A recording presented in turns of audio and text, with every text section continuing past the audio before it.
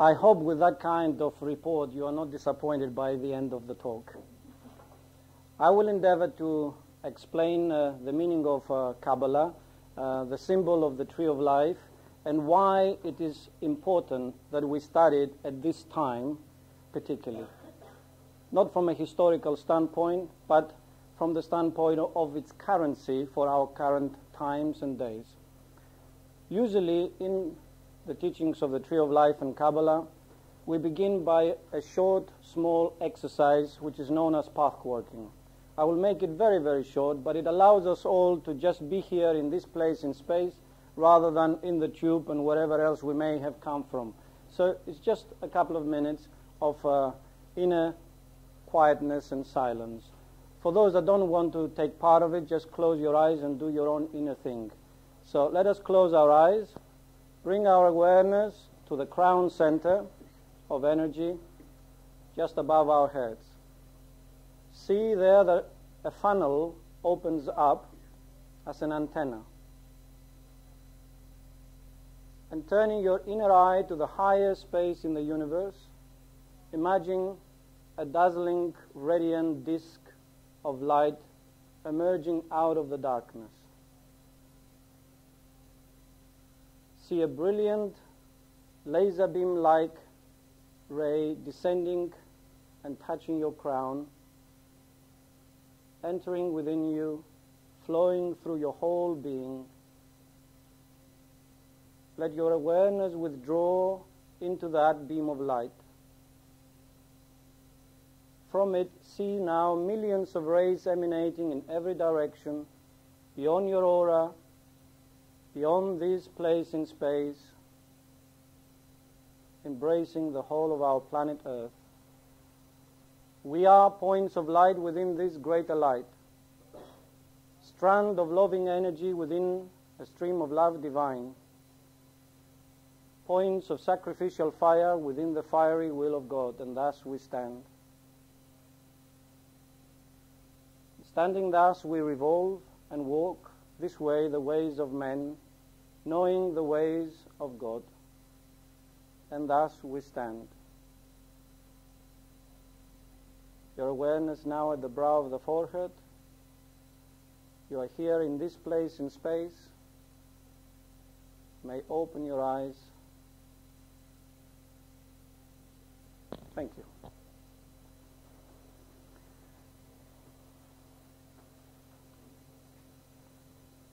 Let us start by calling ourselves to attention as to why it is important to study this esoteric system of teaching or education. The best way to approach this is to really bring an analogy. If you stand at the shore of the sea, you will watch that the sea moves in waves. And especially if it is a time when the actual sea is coming in, as they say, the tide is coming in, you will see that as one wave is crashing on the shore, another one is actually beginning. And more often than not, it is the one that's just beginning in the distance that comes a little further into the shore. This rhythm of the waves of the sea is also the rhythm of life as a whole. And so the evolution of mankind upon this planet follows that particular rhythm of waves. These waves, we call them periods or cycles or ages.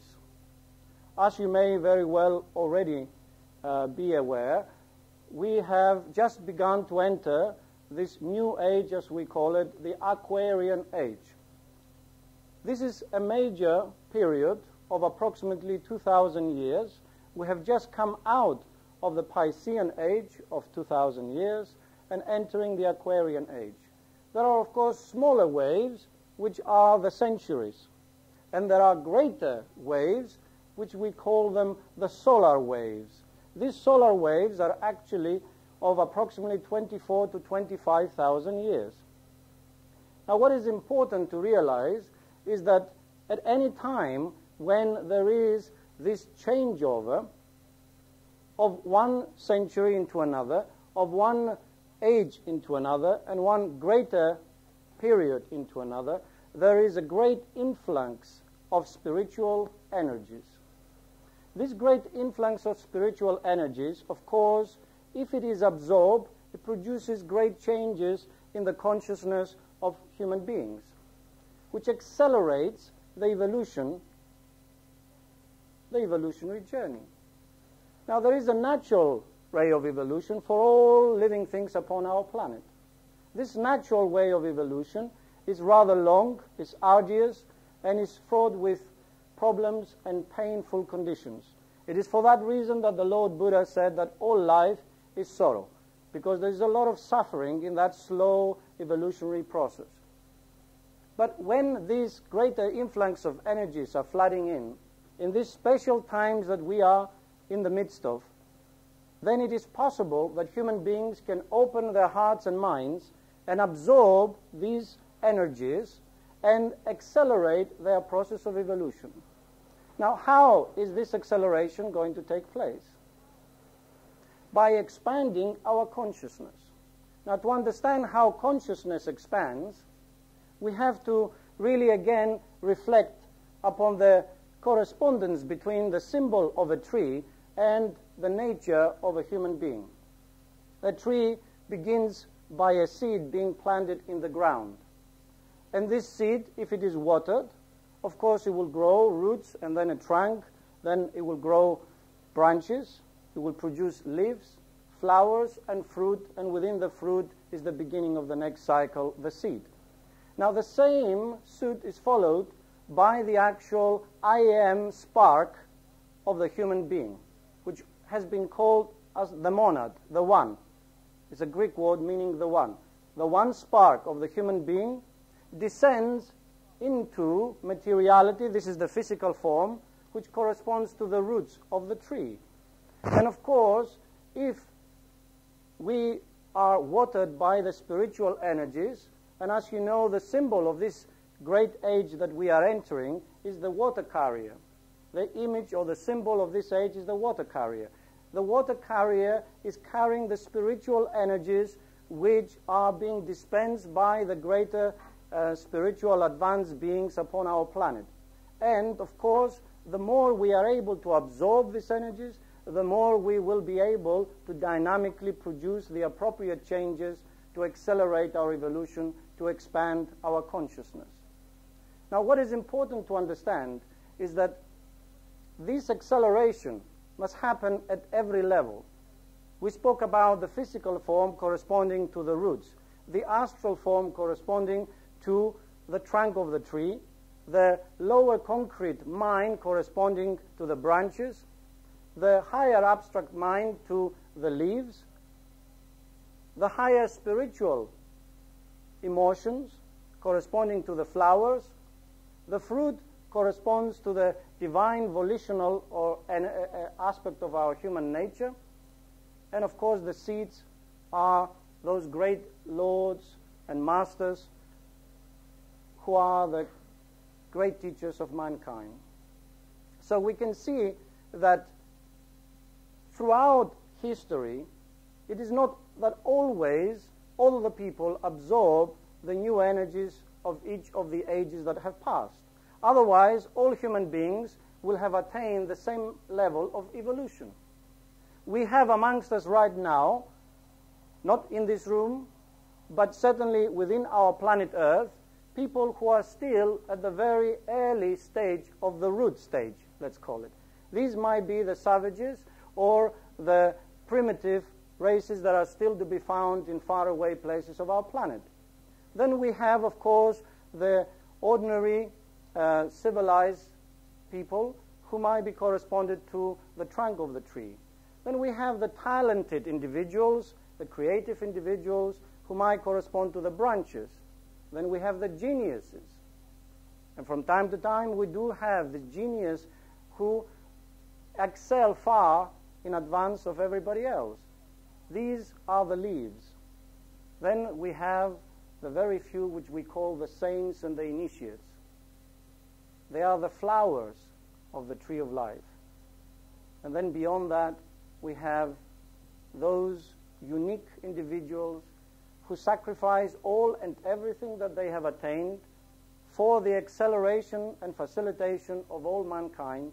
They are known as the lords or the masters, the great dispensers of compassion and benevolence for all mankind.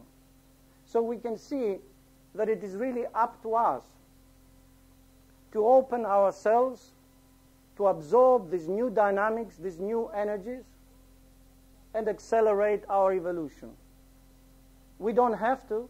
Nobody is putting a gun to you. You can remain in the slower river of evolution and continue to incarnate again and again, and at some point, at some time, you may very well reach the stage of the fruit, become a master, liberate yourself from karma and all the rest of it.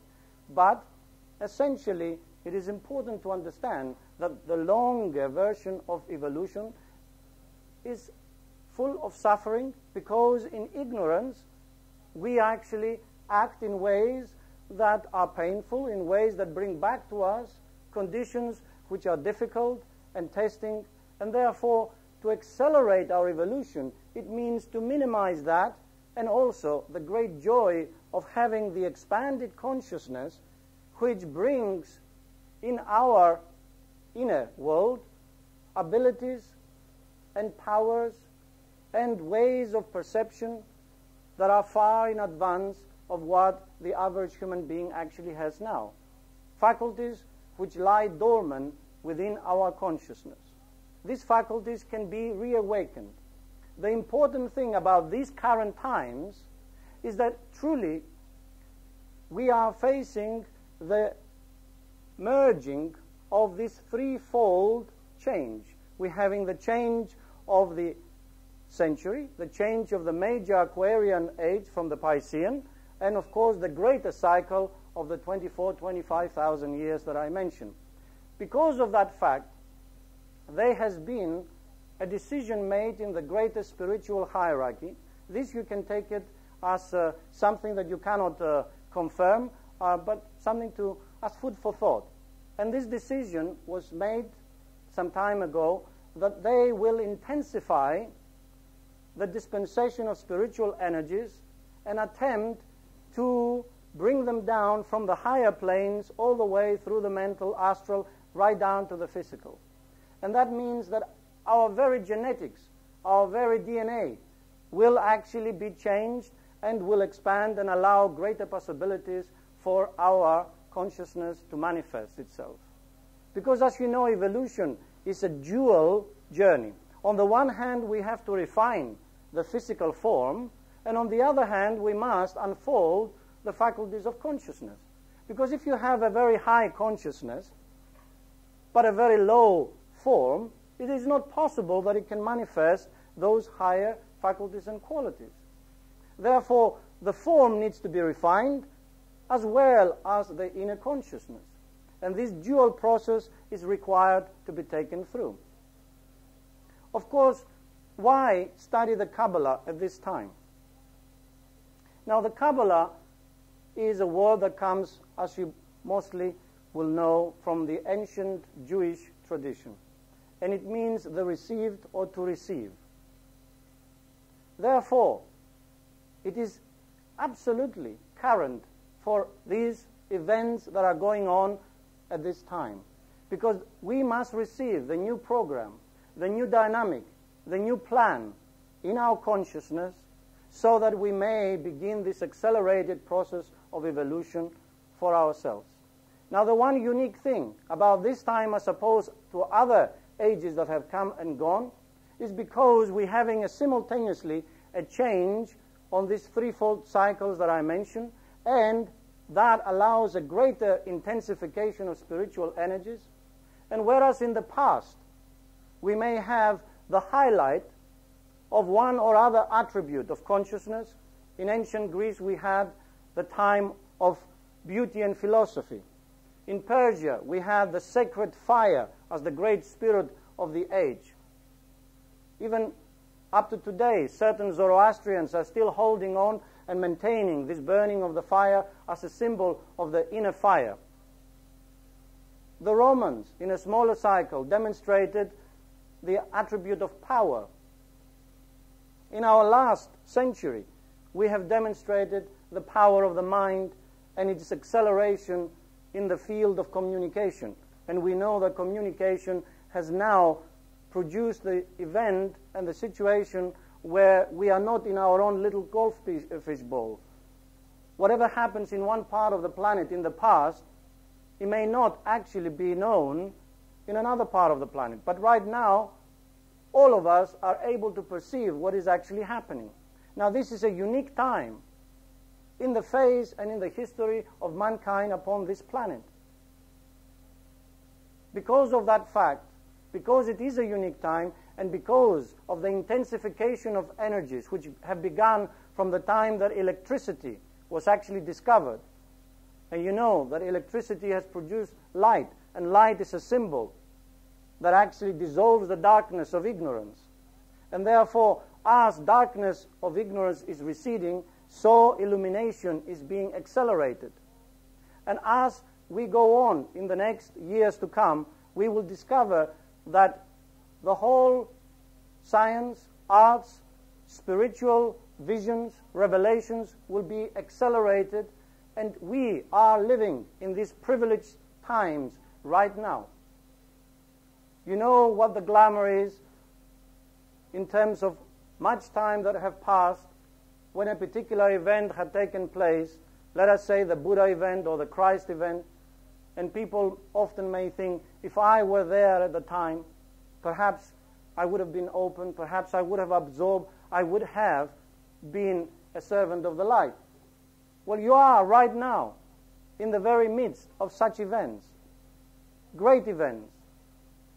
And as I said, whereas before the highlight was with one or other attribute of our consciousness, right now it is a synthesis of all the attributes of consciousness.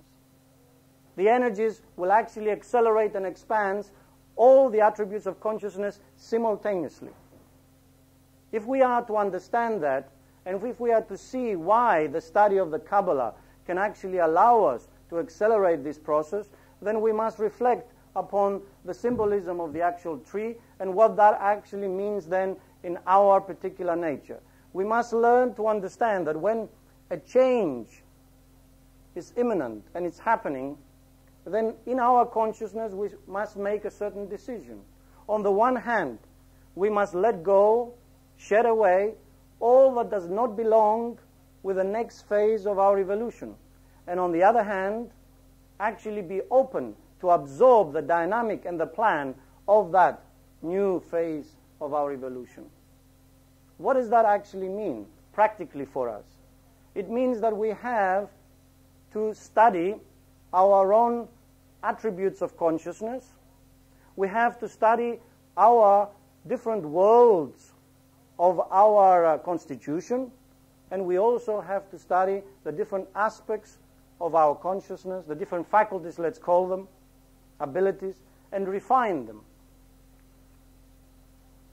It's very important to see that these three attributes of consciousness, which we might call the will, the love, wisdom, and the creative intelligence, at different stages of human evolution, one human being may have concentrated on developing his intelligence.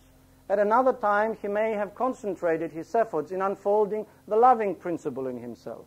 At another time, he may have concentrated on unfolding the will principle. That is why we have amongst us people who are more volitional, i.e. more demonstrating their power, and others who are more intellectual, and others who are more loving, more devotional types. Now this is very, very important, because a man of power will not respect a person of the loving type because they will see them as weak, especially if the man of power is actually immature. An immature man of power will demonstrate boastfulness in his achievements, will be like a little dictator, will want to push everybody about, and even in the schoolyard he will always be the little bully.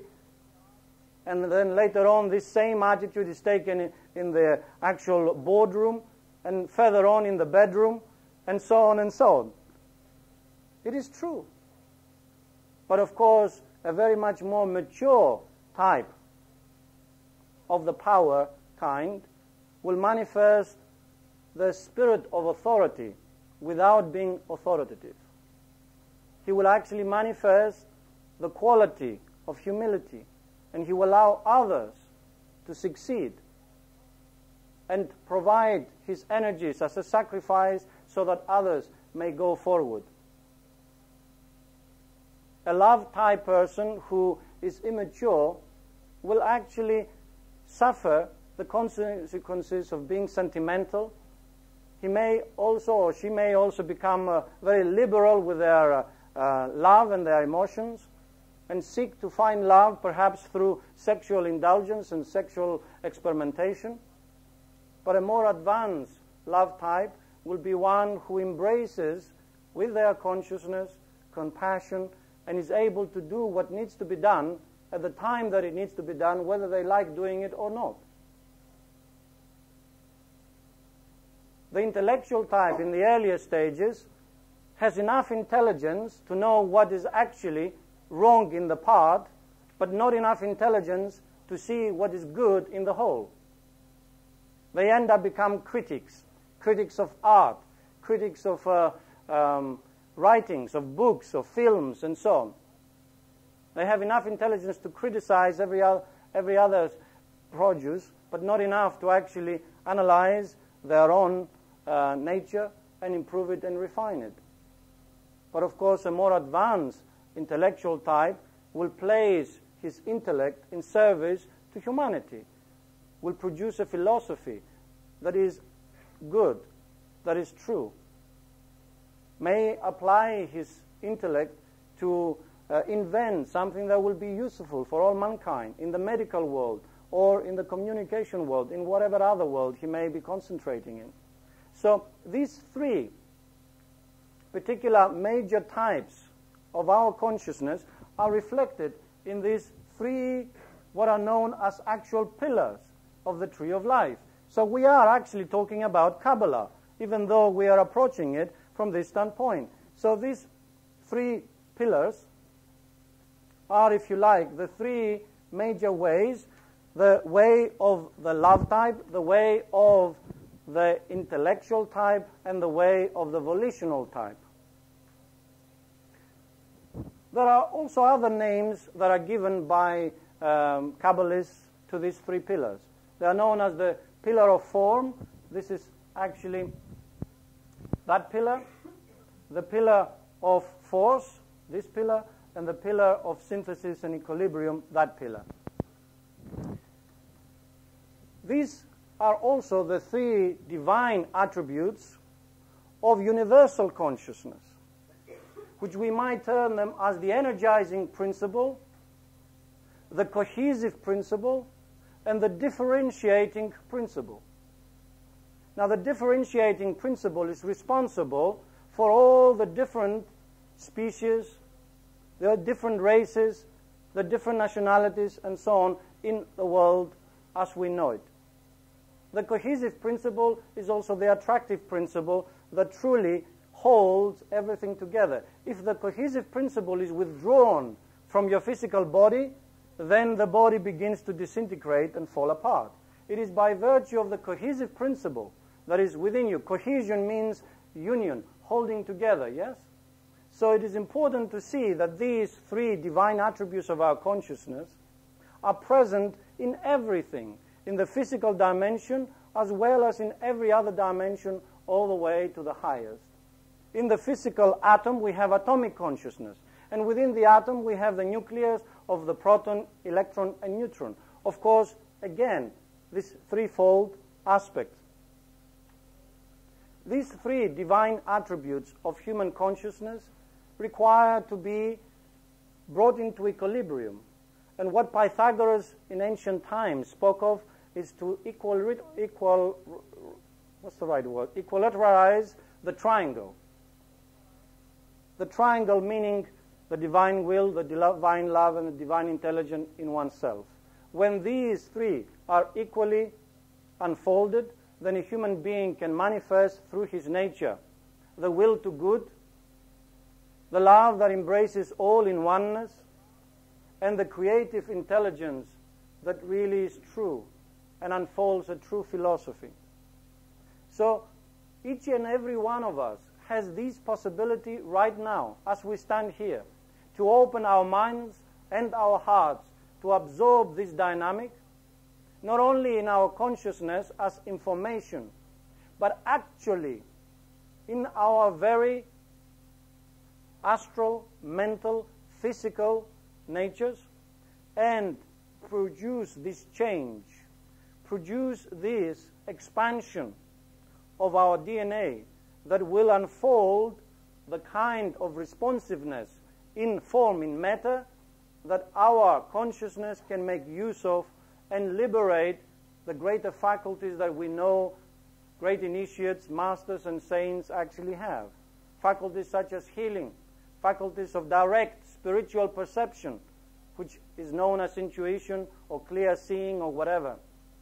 Faculties of being able to interpret the plan accurately, because there is a plan. The plan is not arbitrary. The will energy is actually responsible for the manifestation of archetypal designs. You do you know that everything in the world follows a particular design. Plato said the fulfillment of perfection for any living thing is truly the fulfillment of its inherent potentiality. And that potentiality lies within its design, within its essential blueprint. And each one of us has that design. But you know, maybe we have lost the manual of how to actually work the design. You know, when people design clothes, they have an actual print, and then they follow the print and cut the material accordingly. What is the human design? Have we ever thought that truly there is an archetypal human design? And if we were able to realize what that might be and follow it appropriately, then indeed a lot of our troubles and pains and suffering will disappear and dissolve, and our relationships will be of a higher quality. Throughout the ages, the great teachers have endeavored to highlight different aspects of that archetypal design.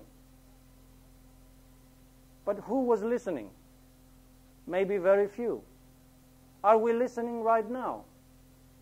I'm not claiming to be anybody, I'm just simply a speaker.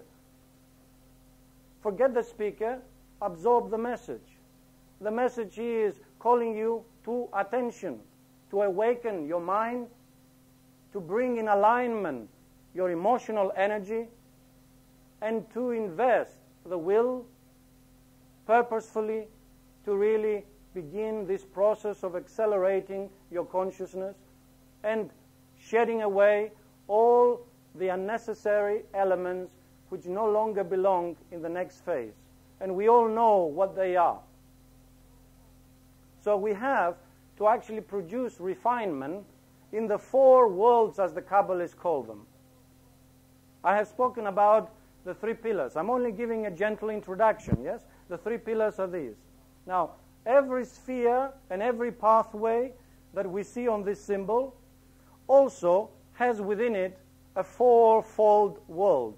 These four worlds are also in our human tree, not only in the cosmic tree. We call them the physical world, we call them the astral or emotional world, we call it the intellectual world, the moral world, and the volitional world. So refinement requires to happen in these fourfold worlds of our nature, if we are truly to begin this accelerated process. These four worlds are known in the Kabbalistic sense as the world of emanations. Now, the world of emanations, that suggests the world of origins. Within it is veiled the principle of oneness. In other words, all and every intelligence, however advanced or lowly it may be, all hierarchy of intelligences, in other words, have their source in that world. They emanate from that world.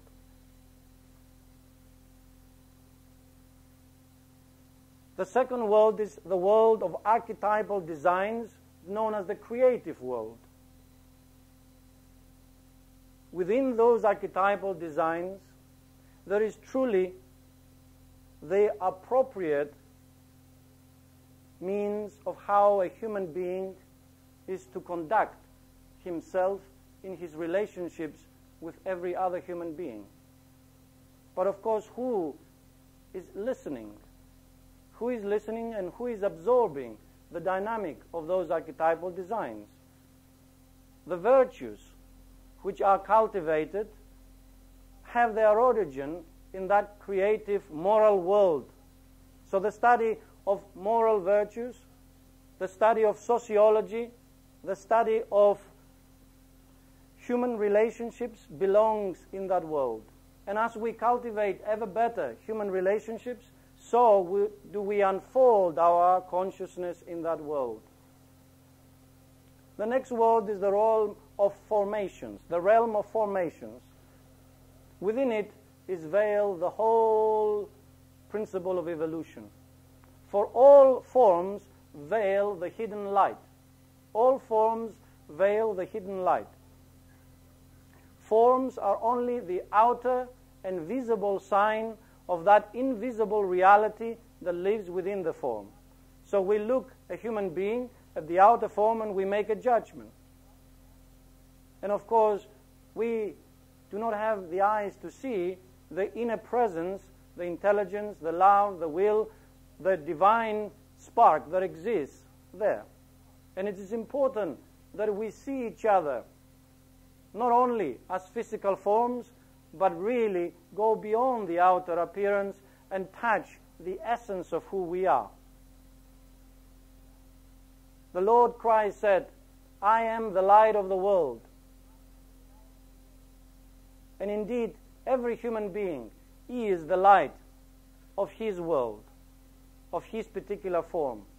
And the sooner we realize that we are beams of light, sparks of divine consciousness, the more we will accelerate our refining process and the cultivation of better human relationships. The fourth world is the world of appearances, or the world of manifestations, or the world of expressions.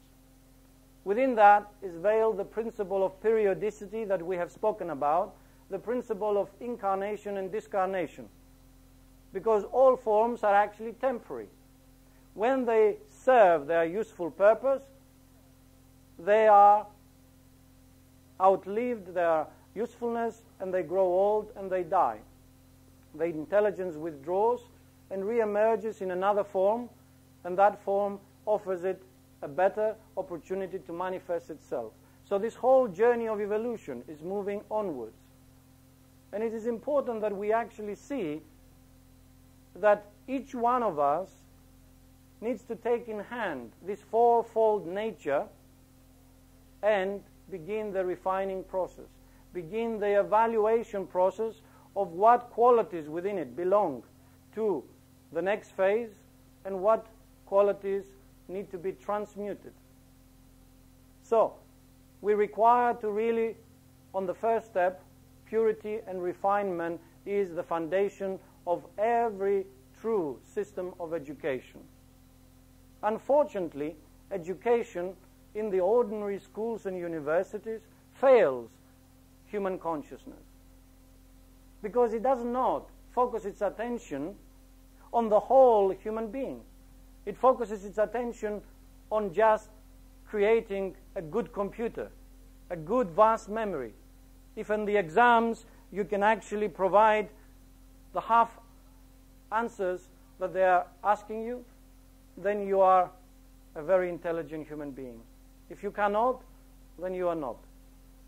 So because they focus their attention too much on that intellectual element and do not incorporate the volitional, the moral, and the whole nature of the human being, and do not actually synthesize and give means and ways by which we can truly refine our nature in an active and practical way, that kind of education, it's useful because it allows us to have careers.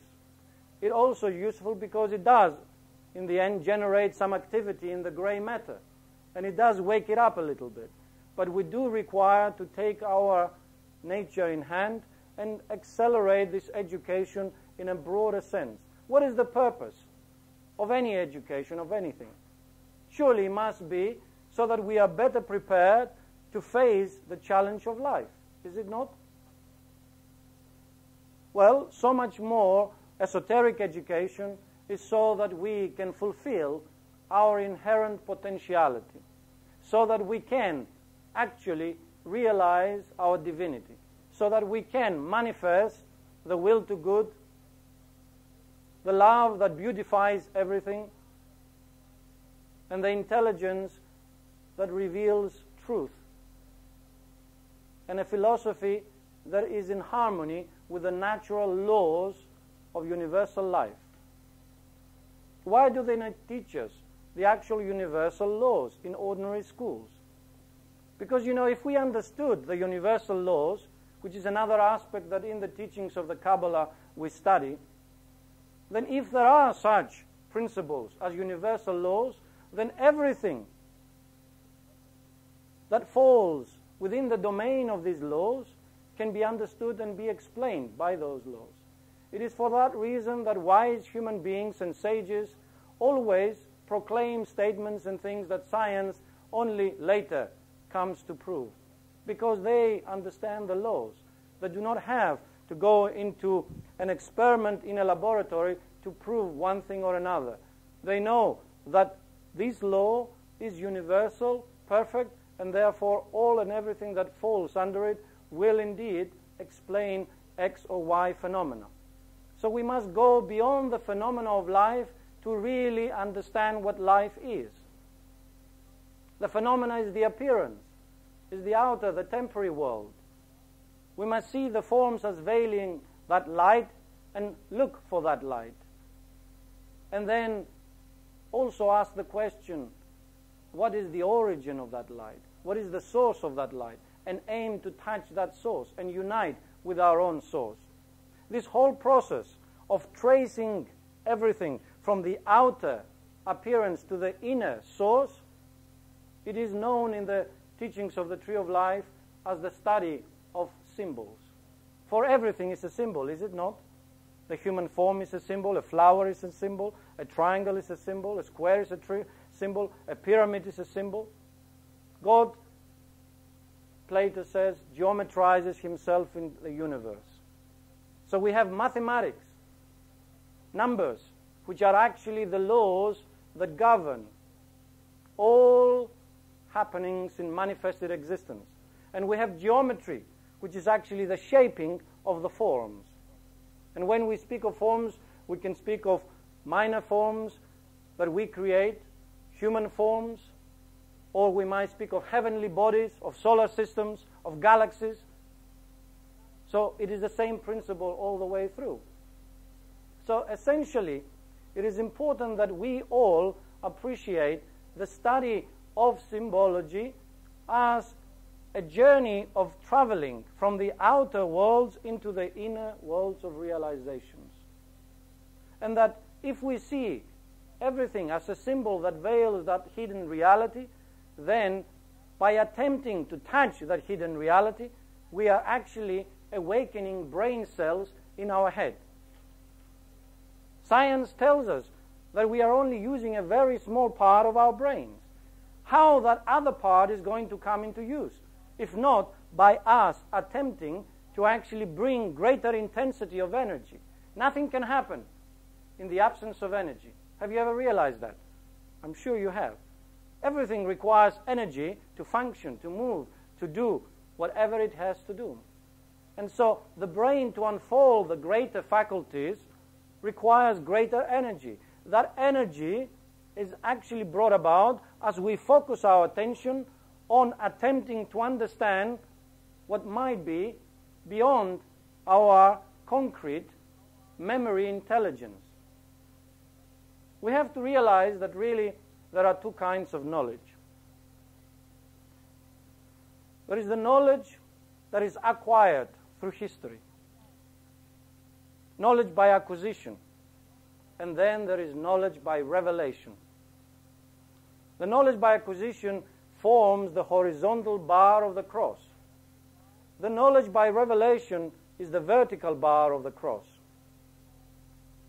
And if we are to truly bring about this expansion of consciousness, we have to focus our attention on the center of the cross, where the two meet.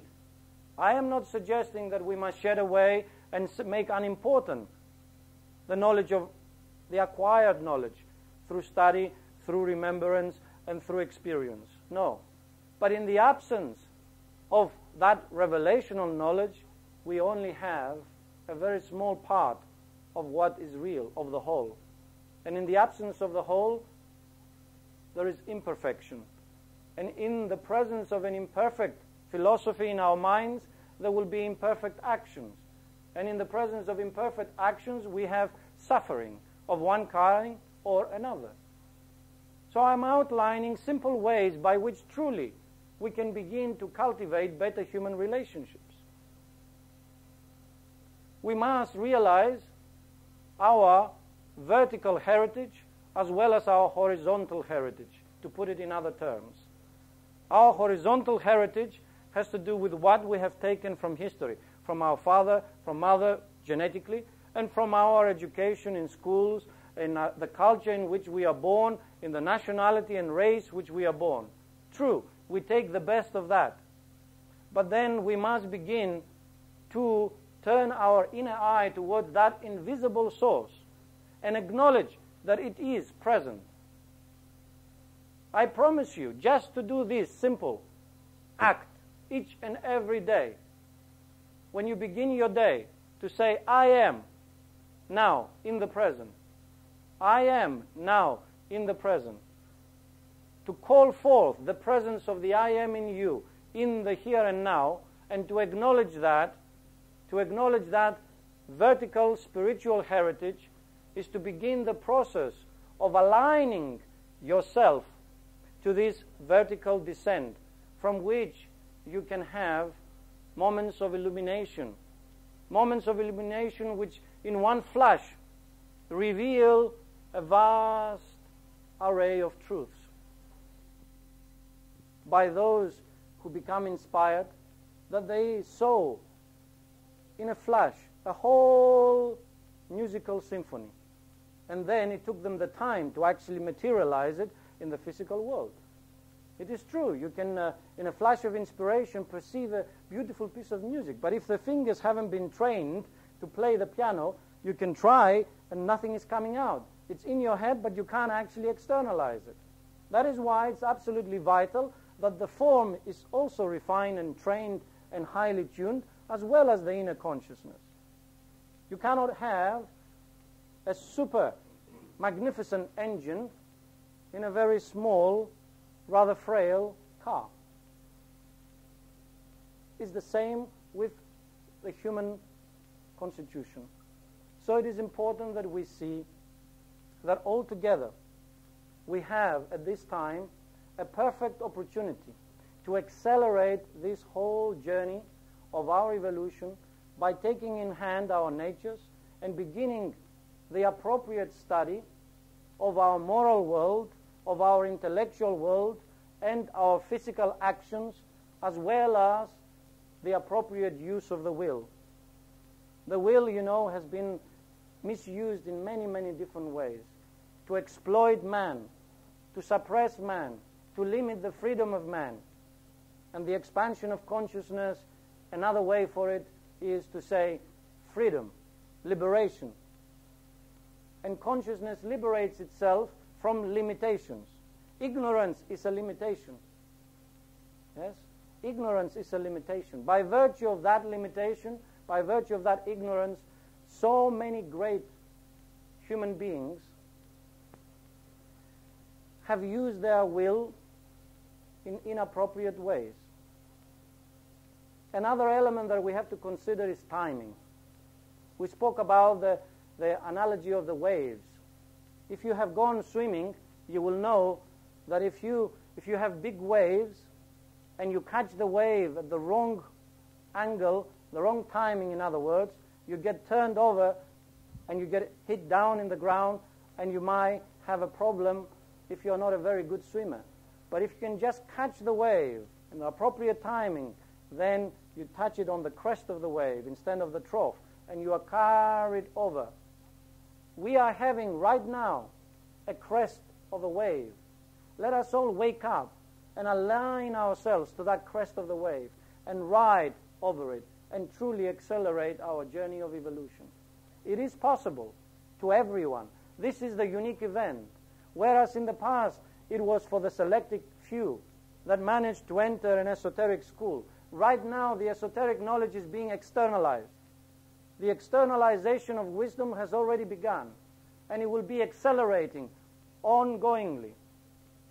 You will come to see in your lifetime events that now, if I speak about them, you will see and say, oh, science fiction.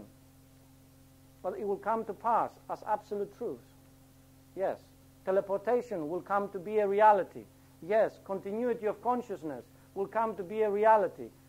And I mean by continuity of consciousness that we shatter the veil that has created so much suffering of thinking that this life is the only life, and when we snuff it, so to speak, that's it. You either go to heaven or you go to hell. That is not it. All you have actually lost is your physical, outer, visible vehicle of manifestation. But you still are. And so that veil will actually be shattered.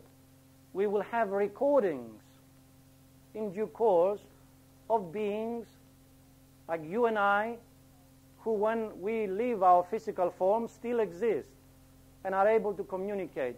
We will devise instruments that are fine enough to actually record that energy and translate it in language that we can actually understand.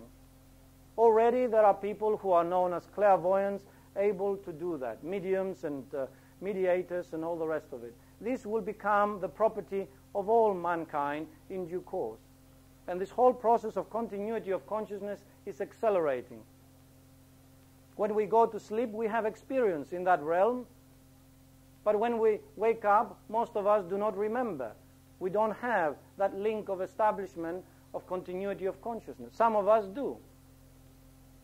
It is important to be aware that truly we have the opportunity to manifest in our nature that essential divine quality that we are, and express it in all our relationships. And the work is quite effortless when you have the inner realization of what we are talking about. These four worlds are not only present in just the teachings of the Tree of Life. They are represented in the Christian faith by the four Gospels: Mark, Luke, John, and Matthew. In the Buddhist religion, we have the Four Noble Truths of the Buddha, and they also have to do with that whole four-world nature of the human being and of our world. In the old faith of Hinduism, they have it there too, the four castes. In the Muslim religion, we have the four great archangels: Michael, Gabriel, Uriel. Who have I missed? Raphael. Forgive me, Raphael. It is important to see that truly Kabbalah is not a religion. It is a living system of education, current today as it ever was, appropriate today to study, to live it as it ever was.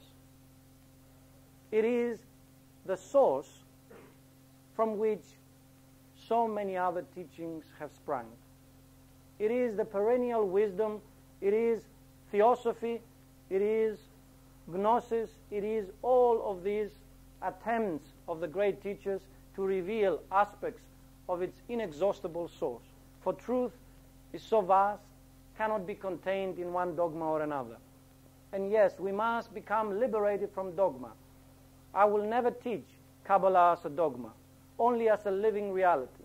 I don't want to learn all these dogmatic things that this way and that way and all the rest of it. For what purpose? But I do want to learn how I can cultivate better human relationships with my wife, with my sons, with my friends, with my enemies. I do want to learn how to manifest virtues instead of vices. And I don't mean suppressing my vices. I actually mean harnessing them, using them. Nothing must be wasted. In the teachings of the Tree of Life, everything is divine, and everything can be used. You may ask how. Well, there are appropriate ways how to transmute the energy of anger into greater activity for the good of the whole. The passions of jealousy into the compassions of facilitating all and everyone. Hate into love. And so these form our raw materials. You know, like the tree draws with its roots the raw materials from the earth, we human beings must draw these raw materials from our instinctual nature, which is in our physical world, and make use of it to produce beautiful flowers, beautiful actions, beautiful words, beautiful creative expressions. And these raw materials, the person who has many of them is very rich. Just like a land that has lots of raw materials is also considered to be rich. And so, if you discover in your nature that you get angry a lot, and you have jealousies, and you have passions and so on, do not despair. These are your raw materials. Appropriate knowledge and a little bit of effort, appropriate guidance, can accelerate and turn those energies into powerful, useful, manifested sparks of illumination for the world. And yes, it is possible to do that. Not tomorrow, not in some other lifetime, today. And you can begin today. You can begin today to become a true king, a true queen in your kingdom. On this symbol of the Tree of Life, we are talking about 10 spheres. 1, 2, 3, 4, 5, 6, 7, 8, 9, 10. These 10 spheres represent 10 faculties or 10 aspects of consciousness. And the top sphere is known as the crown. And the bottom sphere is known as the kingdom. So who wears a crown? A queen and a king. Is that not true? Now you are to become a king or a queen in your world, in your kingdom. What is your kingdom? The place where you live. In the first place, this is your kingdom. In the second place is the room or the house in which you live. And you have to learn what is appropriate to manifest in your kingdom. Surely appropriate order is one of the things. Is your kingdom ordered? When you as a king or a queen declare that you will do something, do you actually fulfill it? Or do you make intentions but not realize them? Do you make promises that you break them? If you do, then you are not being a true king. There is disorder in your kingdom. That's why St. Paul said, oh, I see one kind of response within my members of my mind and another within my body. And there is war within my members. And I must bring peace, the Christ of peace within it. It is important to see that actually what is written in the Bible, it is also Kabbalah. That there are a lot of truths within the Bible. And you can see very simply that when we talk of the Christ being born in a manger, surrounded by domesticated animals, what is being spoken about allegorically or symbolically is that the Christ principle cannot be born in the heart, which is the manger of mankind, of an individual or the collective family of human beings, unless the heart is surrounded by domesticated animals, symbolically meaning by virtues rather than vices. because the Christ principle, soon as it is born there, it will be devoured by the jealousies and hatreds and all the rest of it. So only domesticated animals were there. So the symbolism can be seen in relationship to our current state of affairs. You don't have to wait for a Christ or a master to come down and say to you, now my son, I have chosen you to be a great servant of the light. You can make that decision today and be a great servant of the light by truly beginning the process of transmutation and transformation and appropriate alignment and integration of your nature so that it can act as one whole. Because if your mind says, I will do this, and your feelings and emotions pulling you in a different direction, you will have conflict. And where there is conflict, you will only have children of conflict being born. More irritants, more hatreds, more jealousies, and so on. So it is important to learn to bring peace and order within our kingdom. And so the different other spheres are wisdom, understanding, mercy or benevolence, severity, beauty or harmony, victory, glory, our foundation, and our kingdom. What is our foundation?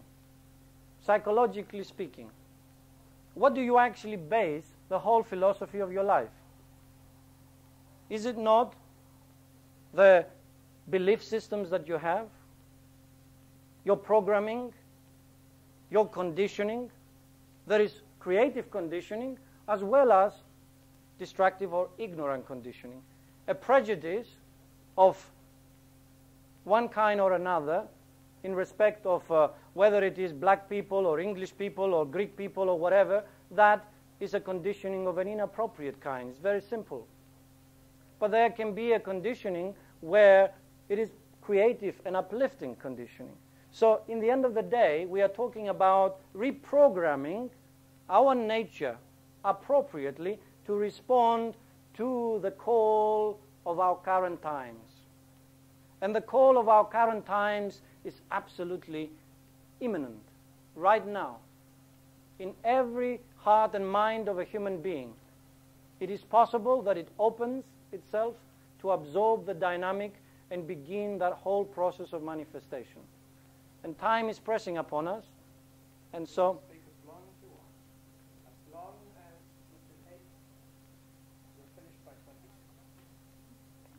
Well, I would like to also see if there are any questions. I'm happy to continue, but I think we should give some time for some questions. Yeah. Are there any questions? Yes, sir. Listening to you, and I thought exactly what you're saying, right? But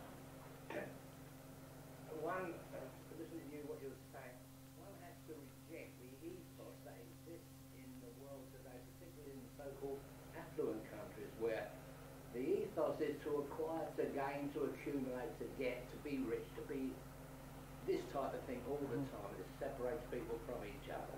Yes, if I'm acquiring, I'm taking from somebody. If that is the general pattern, what you're saying is correct, but people are conditioned to be this type of thing, you know, the horizontal. Yeah.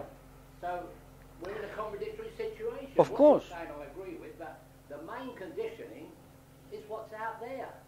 Yes, a child grows up, he goes to school and all the rest, he has to get a job, he has to work, he has to get so much money, and so on and so on and so on. That person as an adult knows that he's got to have money. And so that is its process all the time, with all the problems that come with it. To say to that person, to enhance the well-being of another or others, should be your goal, which opens up all what you are saying most of the time. They don't listen. I agree with you.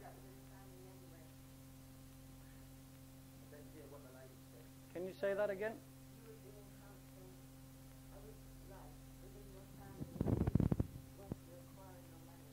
talking about the human family, aren't we? Yeah. Well, look at the human family. How many do that? Well, with all due respect, I think we understand each other very little, and we tend to understand others even less. I agree with almost certainly, and the media certainly likes to perpetrate this divisive nature of accumulation of material goods and gold. Well, what is important to also understand, really, is that we already highlighted something as a truth today, which is that there have been phases and times where waves of energy have been dispensed within the human family, and those that have responded may have accelerated their journey. Others who have not yet responded may have remained in, if you like, if we take the analogy of a class, in a school. You have students which are sixth formers, and you have students who are actually younger. You cannot teach and give the morality of a person who is on the sixth former, let's say, to a person who is in the beginning, in the kindergarten school. So it is to realize that potentially all human beings are actually equal, but actually in everyday living all human beings are not equal, because they all have begun their journey at different times, and they all have invested their energy to unfold different qualities. Therefore, what is important for us to see is to touch the excellence that is present in every human being. And I promise you, I have dealt in my private capacity as a counselor, I have dealt with people, young people, who have no drive, who have no interest in these things that we are talking about, who are breaking houses, robbing people, and they, for somehow, some reason, they have come to me to my attention. And I have spent some time working with them. And knowing, behold, they have faced their nature, their truth, and have not gone on to carry on that life that leads to distraction, but opted for an ordinary job, however difficult it is. And I have told them, when there is temptation, when there are other of your old mates and calling you sissy and all sorts of other silly names because you are no longer breaking houses with them, just stay firm. Call me anytime, any place, if you need just to be reminded again of your new dynamic. And it is important that we actually give to children, to people, what is appropriate to them in the moment where they are. You have to channel their energies rather than just give them a morality that say, just be good to everybody. Well, that's very nice if you're giving it to a saint, but it's not so nice if you are saying to a criminal that's all that he has been programmed all his life. You just say, well, go and, serve without any attachment to reward. This is a very high advanced statement for human beings who have really worked through the earlier stages of instinctual intelligence, then to intellectual intelligence, then to intuitive intelligence, and more advanced to a sacrificial intelligence, intelligence that sacrifices itself for the good of the whole, for it knows itself to be a part of the whole, and therefore the success of the brother is the success of the self. So that kind of morality, though it is uplifting and magnificent, it is not necessarily appropriate to be given to every human being. It must be stepped down to the appropriate level, and you have to connect to the person where they stand, inspire them in what they are, and then channel that energy to the next best appropriate step for them. That way, if education was more holistic in that sense, then we will have truly children of whatever grade on the evolutionary ladder they may be, excelling at that step. And perfection truly is to excel in whatever step you are. Because I promise you, a flower like a rose, being fully a flower as a rose, is as magnificently manifesting perfection and beauty and goodness as a human being who is manifesting his particular step of advanced intelligence. So it is to take all that on board and to begin to expand our consciousness and really have holistic attitudes insofar as education. Then we will deal with criminals in a different way, and we will deal with children in a different way. And when a child is rather full of energy and has a bit of aggression and so on, instead of actually stamping that aggression, we give it an opportunity to channel that aggression and express it in a more effective way. And I'm speaking to you, young man over there. Yes, I'm speaking to you. I can see you.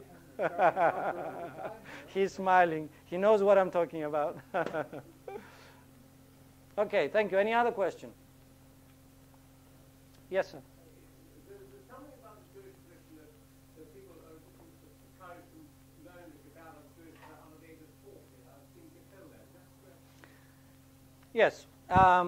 I'm glad that you brought that up, because it is one of the rather misunderstood statements, and there is quite a lot of misunderstood statements in relationship to Kabbalah. Another is that unless you can speak the Hebrew language, you cannot make progress if you study it. Another is that you have to be taught by a true rabbi, and otherwise you don't receive the pure lineage. All of these veil a hidden truth, but not in the way that they have been interpreted. I have started studying the Kabbalah much, much younger than the age of 40. And I'm quite happy and feel good, thank you very much. And God willing, I will continue to feel good and do this work for as long as I'm needed on this physical plane. This principle of the 40 has to do with these 4 worlds that we have talked about and the 10 spheres. Yes? There are 10 spheres, and we have spoken of 4 worlds. These are the 40. 4 times 10 makes 40. And these are the 40 days in the wilderness, and the 4 days, and all the principles that relate to 4 or 40 have to do with either the 4 worlds and the 10 spheres in combination making the 40, or just the 4 worlds in themselves. So the principle behind that statement is that it is hoped that by the age of 40 a human being would have taken care of his livelihood and his everyday means of existence, and therefore he would have placed some kind of order in his world, and now able to begin the process of that accelerated journey. So it was a suggestion, an appropriate suggestion in the older days when it was given.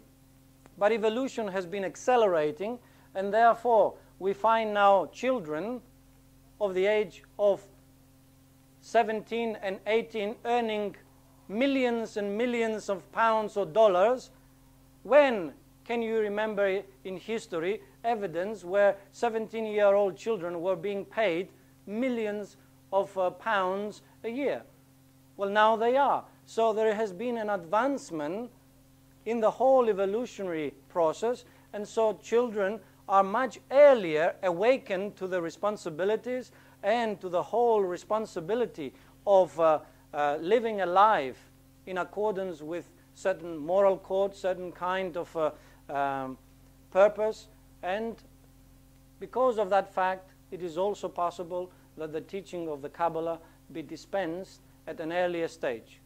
But of course, it is important that we also bring to mind the caution, and I want to highlight that, if people pick up a book in a library who an unscrupulous writer has put one or other kind of practice or ritual in there, and they have a little bit of weakness in terms of their psychological life, they might be just a little bit stressed or a little bit too much leaning in one direction or another, and they practice a particular ritual which by virtue of its nature brings an intensity of force or energy into their system, then that energy can power what is present in their constitution.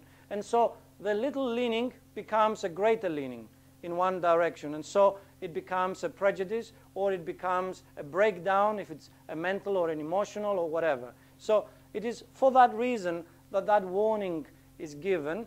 But if we take on board a certain kind of caution and a certain kind of prudence, and we don't just pick up any book and immediately practice whatever it says, but reflect upon it and see what is appropriate, and perhaps share with another teacher that we have actually come to know as having some degree of wisdom and some degree of practical experience, and only then engage with things. There are 3 or 4 different types of books. There are books that have been written by observation, observing nature, collecting facts, and writing a book. There are books that are written by inspiration. There are books which are written by revelation. And there are books which are written as an outward and visible expression of the inward and invisible at one-man with the source. And each one of them demands a different kind of attention for us. And so it is with different philosophies and different systems. There are systems which were appropriate and dogmas which were appropriate to people that were living in a nomadic kind of lifestyle somewhere in the desert. And it is not appropriate to people who are living in high-rises and buildings like us in London. And so we have to use a little bit of common sense, which is not as common as we think, and actually begin to apply it, yes, in everyday relationships. So thank you for that question, because it helped me to highlight this. Anything else? Excuse me? Yes. Well, it is unfortunate that throughout the history of mankind, there have been matriarchal societies and patriarchal societies, and different systems have been tried, and of course, all of that has now changed. And women are regaining their own divine reality, and men are beginning to feel a little bit unsure about how to handle that reality. And of course, there is education that is required in that, because women gaining greater power now and seeing themselves as equal, and men beginning to see the reality of that and trying to accept it, have somehow disturbed this whole relationship where a man was meant to be chivalrous. A man was to make sacrifices and allow the passage of a woman, and a woman was to serve a man. Whereas now, a man can serve the woman, or vice versa, because conditions, because careers, because the whole society has altered and changed, yes? So we need to have education as to appropriate relationships and understanding, because really, we are only a woman in the outer form. We are not a man in the inner form, or a woman in the inner reality, I would say, rather than form. Human beings may choose to incarnate time and again in one gender. Other human beings choose and incarnate in different genders. Be a woman in one incarnation and a man in another. And that is absolutely real. And more this will actually be happening.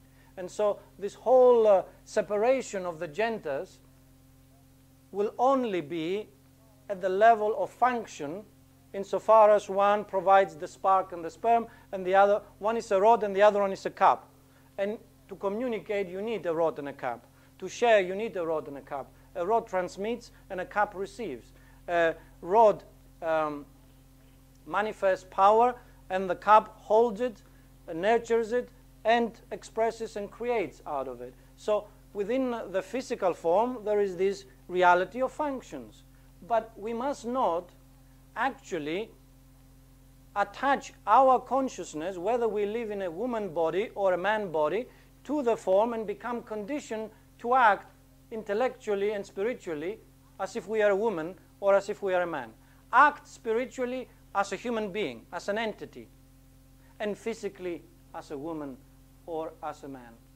And then you will liberate yourself from these old conditions and dogmas which actually existed because of the conditions as they were in the social fabric of those times. We are breaking through them. All of these limitations are going to be fading away. And it's about time. I think that's a very appropriate moment to draw the meeting to a close. I want to thank our speaker, Yiannis Pittis, for a most scintillating exposition on a most dynamic divinatory system. So will you join me in thanking him in the appropriate? Thank you.